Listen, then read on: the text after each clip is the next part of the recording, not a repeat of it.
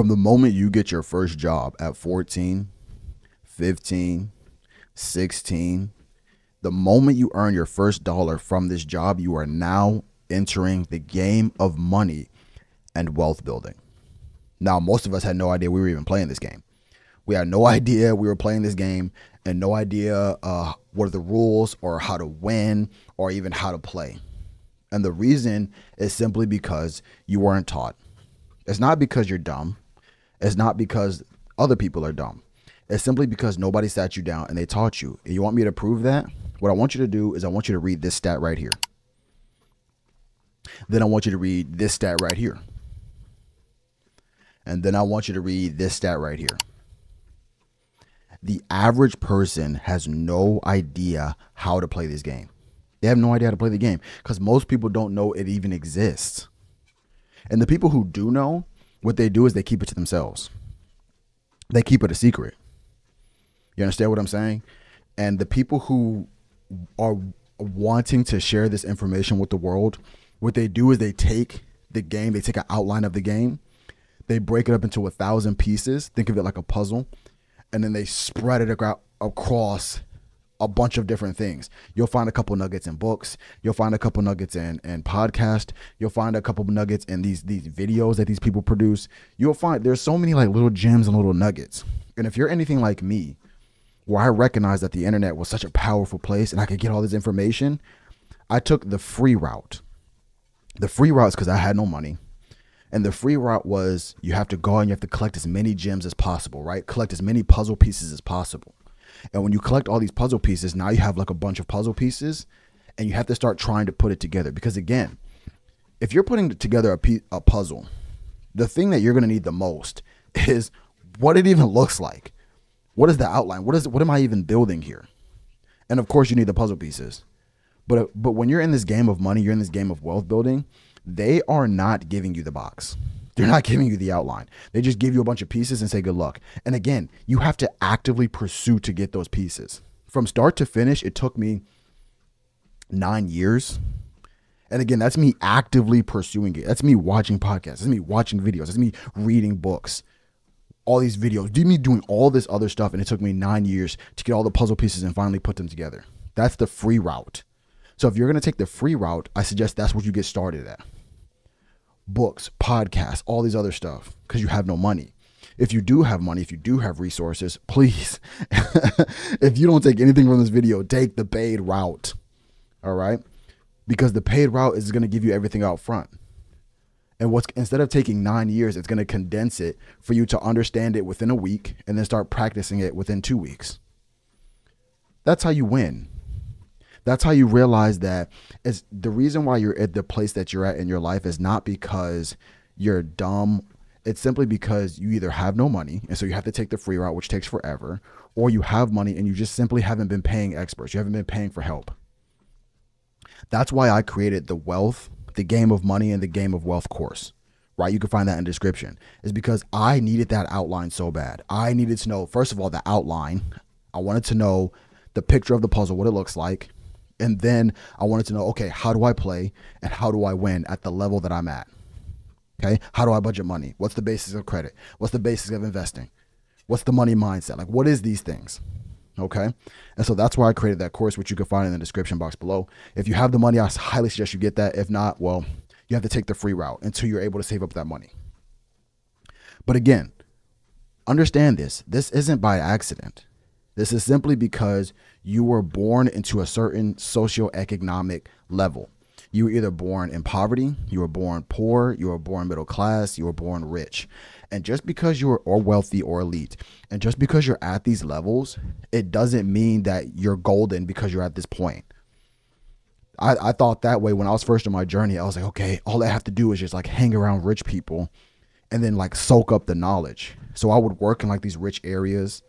I would work with rich people's kids and I would talk to their kids about like the game of money and like wealth building, and they would have no idea. And I'm like, how the fuck?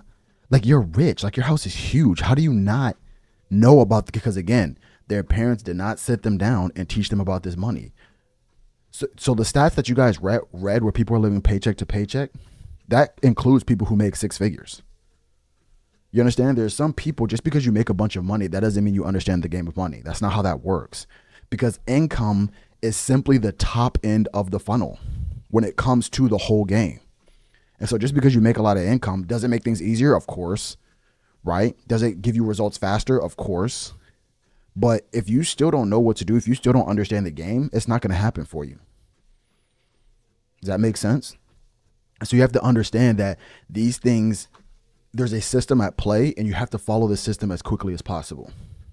Because this is how, when people say like buzz phrases like have your money work for you, make money in your sleep, all these things are true, but it's a part of a system. And if you don't have the system, if you're not funneling the system, these things don't happen for you. So let me give you guys an example, right? Let's just talk about stocks. I don't even want to talk about, so let's talk about crypto. Let's see. Let me go to my Coinbase account right here. My phone's right here. That's what I'm looking at. Today alone, I made, what is that? A 10 or 6? $16.51, right? In the week, I made $22. In a month, I made $140. Now, again, you know what I did to earn that money? Nothing. I didn't do anything. I just had money in these investments, and they've been going up on their own. Now, again, investments go up, they go down, but still, for the most part, they go up. And so my question to you is, do you have something like that? Do you have an investment account? Do you have crypto? Do you have stocks? Do you have money working for you while you're sleeping? Do you have money coming in while you're sleeping? Most of the time is no. And it's simply because you don't understand the game and you're not playing the game. Does that make sense? So really ask yourself this question. Really ask yourself this. What do I know about money? Take your notebook. Take your journal. If you don't have a journal, you're not in the game. If you don't have a journal, you're not in the game. If you don't have a journal, you're not in the game. If you don't have a journal, you're not in the game. Take that journal and ask yourself, what do I know about money? What's my system? And if you do not have a system, get one as soon as possible. Again, there's the free route where you have to collect all these gems and figure it out yourself, or you take the paid route and you allow somebody to tell you what it is. So all you have to do is play fill in the blank. Okay? So if you're interested in that course, it's in the description. Go ahead and get that course. But also understand this. And this is something I really want to talk about. I want to freestyle a little bit. One of the things that I used to do when I was younger is I would go on Zillow. I would go on, I think it's called Redfin. It's like these housing apps, right? And I would go into my area and I would search up like $500,000 homes, $1 million homes. And so they would range from $500,000 to like 10, 20, $30 million. And I realized, it was the first time I realized that there was all these houses around me.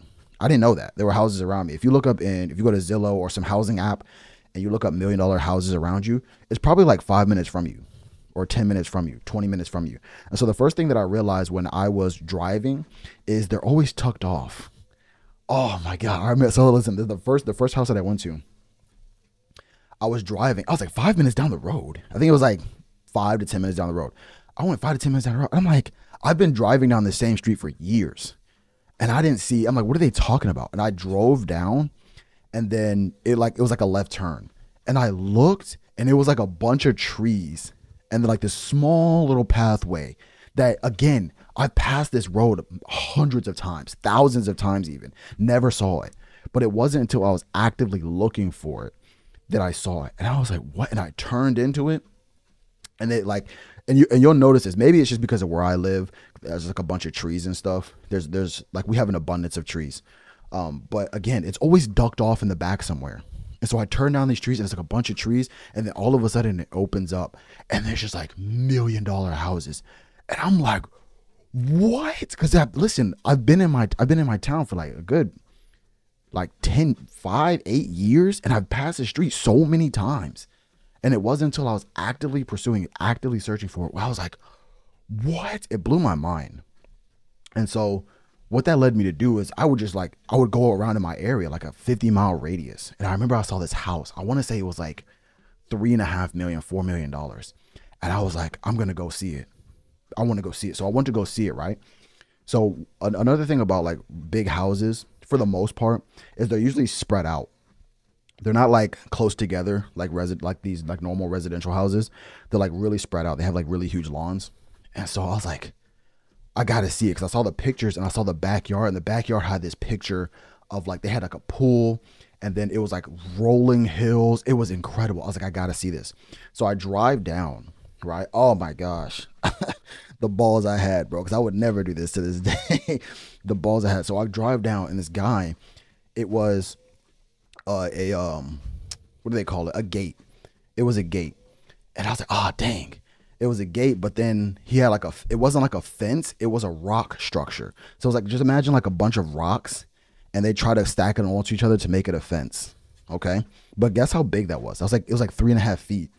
So in my mind, I was like, I can't drive through the gate, but I could just jump over this guy's fence, I guess, right?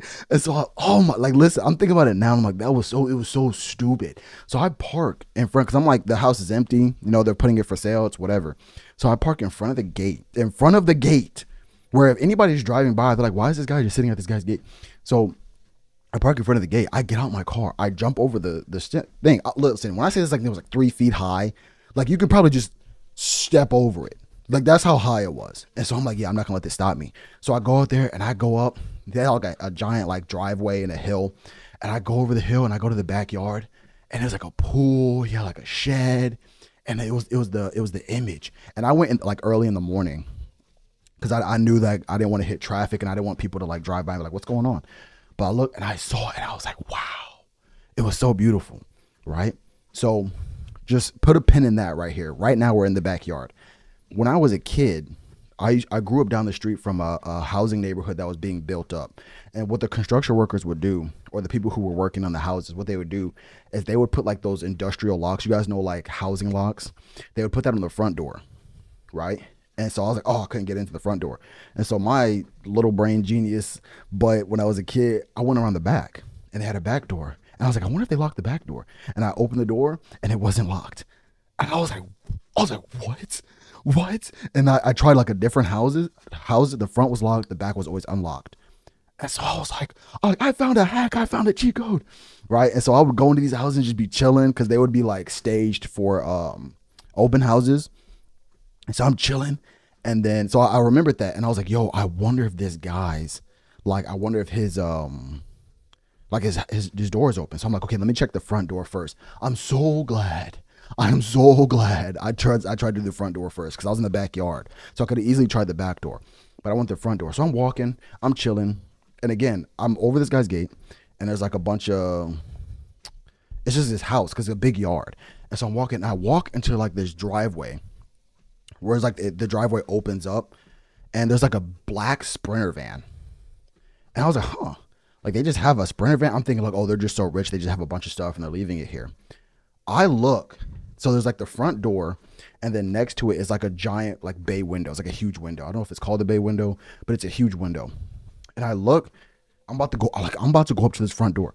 I look, and I see like this giant computer, right? And I look over the side, and I see a guy on his computer, and I'm like, oh shit. Really think about this, right? It's like 8 o'clock in the morning, 8 o'clock in the morning. I'm parked in front of this guy's gate with a little tiny rock structure that I hopped over. Oh my God. And I'm just in this dude's yard. Like he could, and it'd be completely my fault.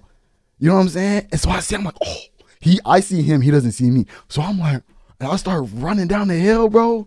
And I get in the car and I leave. And I just like, I'm thinking now, like, are you stupid, bro? But like back then, it was like, I had to see it, man. I had to see it, and I did see it. So the whole point of this story, what I was trying to tell you is because I was looking at the rent, and the rent was, I want to say it was like $20,000 a month or $25,000 a month, right? And I really want you to think about this. Because this reiterates my whole point of most people don't understand the game of money. They don't understand the game of wealth building. Excuse me. Because do you have any idea how much money you would have to make to afford $25,000 a month? So take the highest position that you could think about, right? I'm going to say the president of the United States. The president of the United States makes roughly, I want to say last time I checked, it was like $400,000 a year. $400,000 a year. The president of the United States, right? I think that $400,000 a year is like roughly 32 to $35,000 a month, right? If you were the president of the United States making $400,000 a year, you could not afford to live in that house, right? Because that's 30. Let's just say 32,000. That's $32,000 before taxes. If we take taxes out, you're probably making like 20 grand. You understand what I'm saying? Depending on the state that you live in, $20,000. So the president of the United States couldn't afford to live in this house. So why is it every time I go to these houses, I went to these houses, they're full of people? How is that? There's no way that they're doing it off their jobs. There's no way. So you gotta ask yourself that me doing that those many years ago made me realize that there's something deeper going on here. And it wasn't until right now, that not even right now, but just like a couple of years ago, when I realized like, oh, I see what's going on here. And it's because they're playing the game. Right? Because if you don't understand the game, what you think has to happen is you think that you have to get a really good job and then save, and then you can afford to live this lifestyle. That's not how this works, bro. It's not how it works. There's more at play. And so, again, that's just one of the things that you're going to realize after you get the education, after you get the habits. You're going to realize exactly what you have to be doing with your money, with your savings, with your investment accounts. And then it gets to a point to where you start increasing the amount of money that you're making to the point that you're like, I see how they're doing it. So that's why I created the course. So again, if you want to know this information, if you want to understand the habits that you have to do, I highly suggest that you take that course, which is in the description. But if you don't want to take the course, you don't believe in courses for whatever reason, then take the free route. Okay. The free route, read books, listen to podcasts, but understand that there's a whole game that's going on around you. And if you're not actively pursuing the truth or actively pursuing what that game is, you're going to be lost just like everybody else. Okay. So I know this video has been long enough. If you made it this far, type in money, money, money, money, money, money. And with that, guys, I'll see you guys in the next one. All right. Peace out.